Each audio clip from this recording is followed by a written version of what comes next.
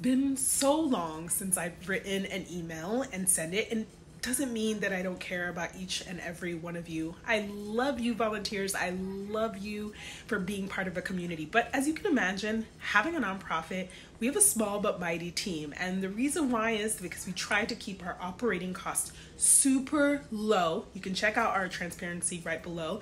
But the reason why is because we want to be able to give back. The more we can give back, the better it is. So we are actually planning for our fundraising event for this year, 2023. And I'm kind of stumped.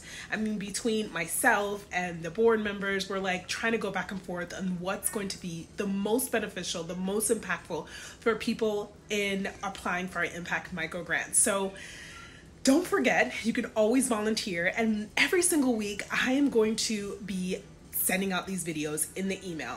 There'll be the volunteer opportunities still, and there'll still be lots of different things based on our shop. But I think these emails might do a lot better. Plus, people can watch them on our YouTube channel. So back to my dilemma.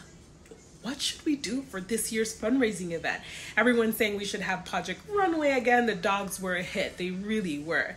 There's so many nonprofits. As you know, we're a volunteer community, so we want to support not just our nonprofit, but other nonprofits. So we need your help. Reply to this email and tell us what you think we should do for this year.